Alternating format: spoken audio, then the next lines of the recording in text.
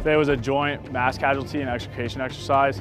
We're just exercising our theater personnel recovery capabilities. So there was about like, I would say 25 to 30 patients that we had. And we have about 6 PJs out here working, and they all play a different role. So we have a crow and a team leader, and they play that the kind of up and out role, coordinating with aircraft and exfil and whatnot for the patients, and as well as coordinating the team and who's doing what and where they're doing it and whatnot. Then you have all your team members, and they do all the searching for the casualties and all the medical work inside of the CCP, which is the casualty collection point.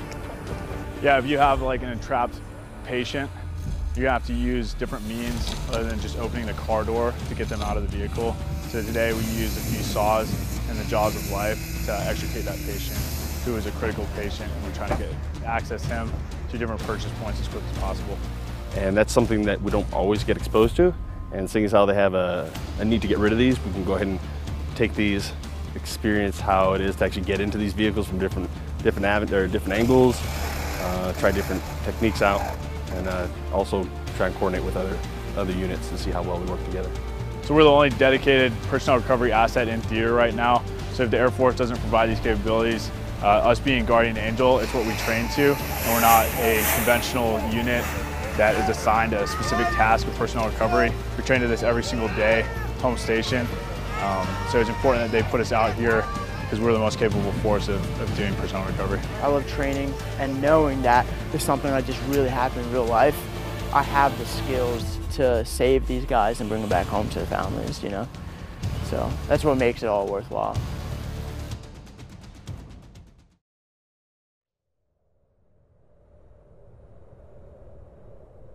Vulture Rescue was a mission rehearsal that came to fruition by 3 squadron commanders in the Expeditionary Operations Group. Myself and 83rd Rescue Squadron, 774th Airlift Squadron, and 455th Aeromedical Evacuation Squadron. Between those 3 squadrons, we have a lot of capability that enable long-range personal recovery in Afghanistan.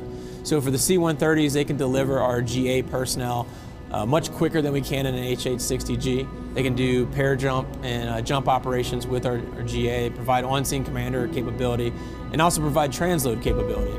So if we have a survivor, we can transload them to C-130 and get them to medical care much quicker.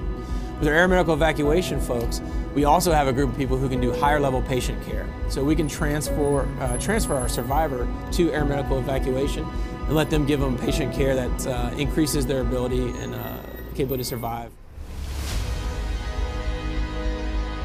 And then lastly, on the 83rd Rescue Squadron, dedicated CSAR assets and theater in a mission set that we're very comfortable with.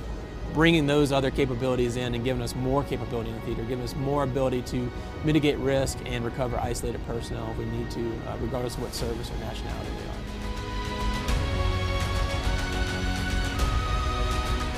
are. Once on scene, C-130 checked in, got a hold of the survivor, found out some basic information about the survivor, found out their location, confirmed the condition, and looked for any threats in the area prior to jumping the team in.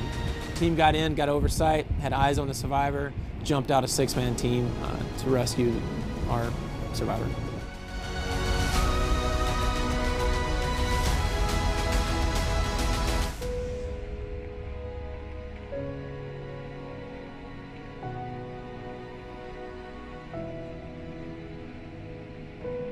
One PJ will move to the survivor, check his vitals, check condition, and authenticate that this is actually the survivor we're looking for, while the remainder will hold a security element.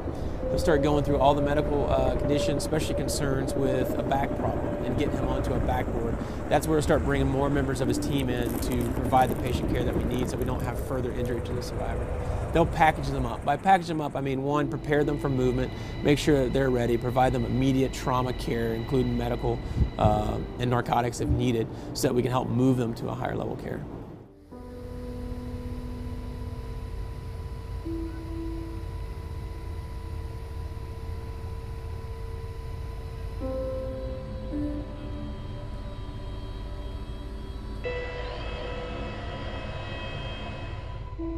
At this point, this is the part of the mission that's a little bit different than what we typically do. This is where we added transload to the mission rehearsal.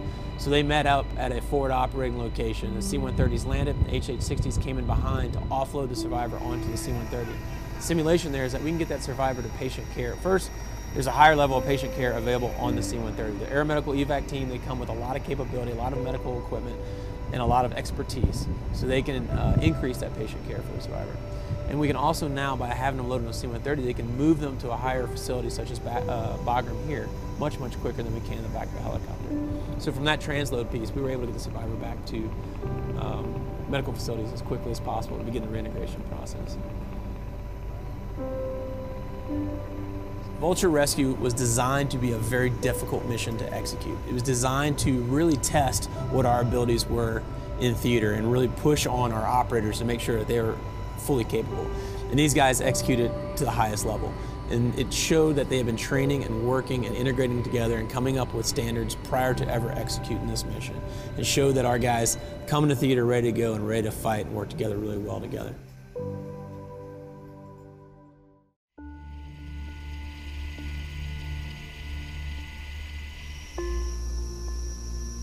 So yesterday, the 83rd Rescue Squadron had the opportunity to work with our Afghan partners, and specifically the A-29 part of TAC Air.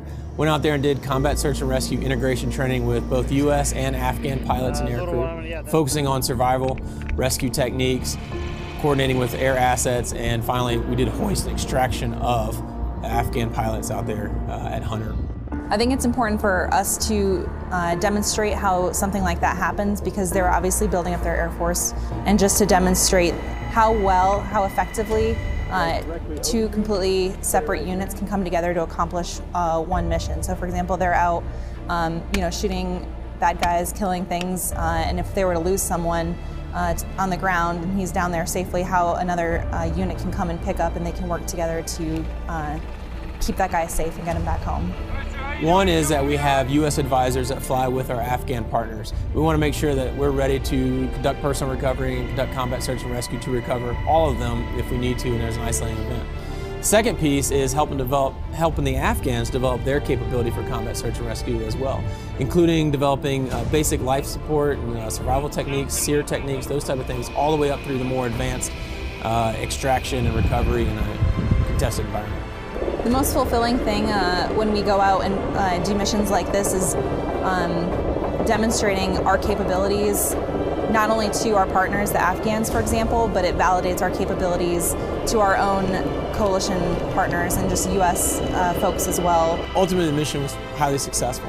A lot of opportunity and a lot of learning on both sides, both the Afghan side, the U.S. advisor side, and on our side. It's increasing our ability to conduct our mission, make sure that we're ready to do combat search and rescue for both U.S. and Afghan forces if needed, and also increases their ability to be more survivable in that situation if they find themselves in it.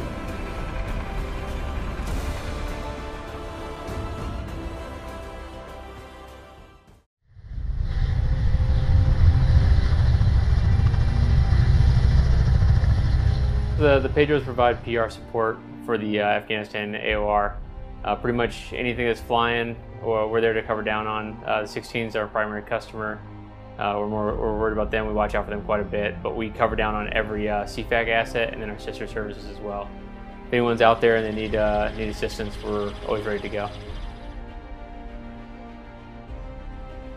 So we get the call. We already have duties delineated throughout the team. So my element leader, who's one of my PJs, takes my guys out to the birds, gets it configured and ready to go, while myself and the team leader go up to the TOC. We get the details on what's going on, figure out how we're going to execute the mission. Once that's done, we come downstairs, grab all our stuff, head to the aircraft, brief my team on what's going on, what the situation is, so everyone has SA on what's going on, and then we get on the aircraft and execute whatever we need to do. All right, so the HH-60 is pretty much the Black Hawk from the Army. We took it, made an Air Force variant, and it's our primary aircraft in the Air Force for personal recovery. We have two, they're special mission aviators, so on both sides they're manning the guns. They have quite a depth responsibility, so they're doing everything from power calculations to making sure the PJs are informed and that their gear is ready to go as well. As far as my role as a pilot, obviously I'm on the sticks most of the time, but also have my co-pilots doing that. I'm mostly doing mission managing, coordination with other assets, and then terminal area talking to the survivor. Got 5 PJs that I work with, and they're extraordinary at their job, and they're going to be the ones that bring someone home. Being able to multitask, I'd say, is one of the hardest things to do, just because you're having to do multiple things. Worry about survivor, worry about the team, worry about the threat, worry about getting picked up or not getting picked up. If you got to move, where do you got to move to? You know, injuries sustained. There's a lot of things that come into, you know, the actual mission that you're doing. Yeah, you can't put yourself in someone else's shoes. You know, I hope that if it's my worst day, it's not my last day, and that's what we're out there to do for everyone else. Make sure their worst day isn't their last one.